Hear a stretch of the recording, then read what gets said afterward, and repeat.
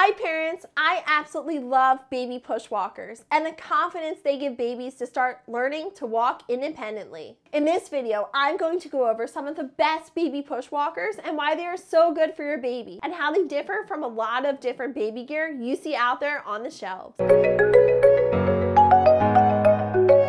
Hey, it's Morgan. Welcome to the Passable Parent channel. I've been a pediatric nurse for the past 10 years specializing in early childhood development, and I'm also a mom. Before we get started, don't forget to like, subscribe, and turn notifications on so you don't miss out on any future videos. And make sure you comment down below if you have any questions. I'd love to hear from all of you. Thank you so much. I appreciate your support.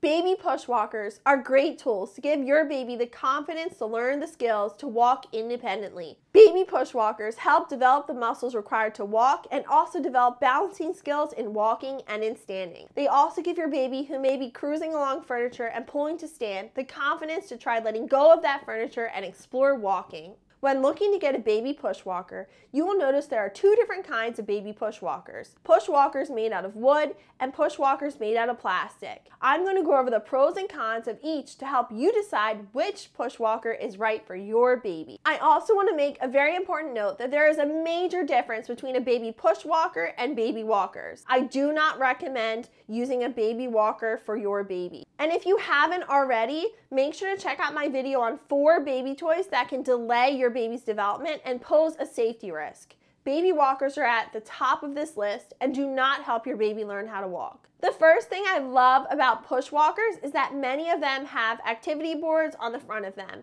These activity boards can be highly motivating for your child to play with and to encourage them to sit in front of and eventually pull to stand to reach some of the items higher up, which can lead to walking. From watching my other videos, I'm sure many of you already know I'm not a huge fan of light-up toys that play too many sounds or lights for young babies. Many times, toys like these require batteries, and I've actually been known with my own children to never actually put the batteries in these toys, which I found throughout my work can actually be better for your young baby's development, avoiding those extra lights and sounds. When looking at push walkers, try to find ones that still have a lot of interesting things for your baby to touch and feel, whether or not you decide to actually put batteries in them. They have a variety of push walkers, plastic and wooden ones, and many don't even require those batteries. Your baby will start using a push walker as an actual push walker and not just an activity board when they are able to cruise along furniture and can stand independently for a short period of time. Typically, this occurs anywhere from 9 to 12 months of age. For plastic push walkers, there are 2 different types. A plastic push walker with an activity panel on the front, and a plastic push walker that is a 3-in-1, which is an activity panel on the front, a push walker, and also has the ability to convert to a stationary play table.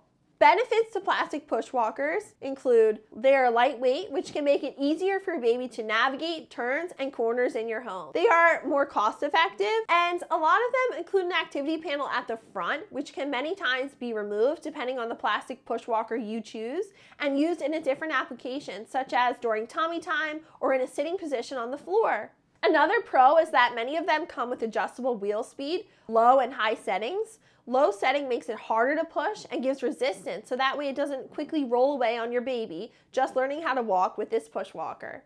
Some plastic models also have foldable legs for storage and are easily transported. Some cons to plastic push walkers include that some can be so lightweight that they don't have the ability to slow down and can roll away on your baby. Making sure to look for one that has adjustable wheel speed to offer some resistance for your baby will help avoid this. Another con is that some babies may tip it over or fall if it's too lightweight because there's no resistance to it. So you definitely want to look one again that has that adjustable speed and that is a little bit more heavy and maybe lower to the ground. The 3-in-1 plastic push walkers that feature an activity table, the activity tables are also very lightweight and easy to tip over. So if your baby needs a lot of support when standing, typically when they first learn to pull to stand, this is more of a risk for falls since these tables are a little bit more unstable. Another con is that the plastic push walkers tend to be more slippery on hardwood floor or tile, and this can happen with some of the more lightweight wooden push walkers as well. If you're looking to purchase a plastic push walker, my absolute favorite push walker is the little Tikes 3-in-1 activity walker. I'll make sure to link this and all the other items I talk about in the description box below for you. This is my favorite plastic push walker because it has those adjustable wheel speeds to offer resistance so it doesn't roll off on you or your baby. It also is lower to the ground, so I find it to be more balanced and secure for your baby, and it also tends to be the perfect height for a baby first learning how to use a push walker and pulling to stand. Many times these push walkers can either be too tall or too short. I use this push walker with my children and I recommend it to all of my friends, and I never even put the batteries in mine because it has that activity center on the front.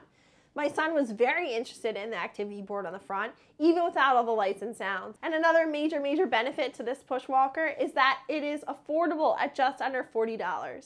Now, let's talk about wooden push walkers. There are two different types of wooden push walkers. Basic wooden push walkers with no activity board. Some look like shopping carts. More complex push walkers with activity boards. Pro tip, always look for one with the activity board on the front, not the back, because it is easier for a baby to reach when they're in sitting. Pros of wooden push walkers. The first pro is that with the lightweight wooden walkers, they are easy for baby to move around and turn corners. The ones with activity panels tend to be a little bit heavier, making it harder to move around corners, and the ones like carts and trays are cheaper than the ones with the activity centers. The cons of wooden push walkers include that because the wooden push walkers with no activity center are so lightweight, I'm talking about the ones specifically that are designed to look like shopping carts, they tend to run out from your baby and tip very easily due to that lightweight nature of them. I find these specific push walkers without the activity centers to be lighter than the same ones in plastic. They also are more likely to tip. I found that filling the bottom of the cart with things like books helps to actually prevent these wooden push walkers from tipping or rolling too fast and sort of weighs them down and makes them more stable. So if you do go with one of these push walkers, that would be a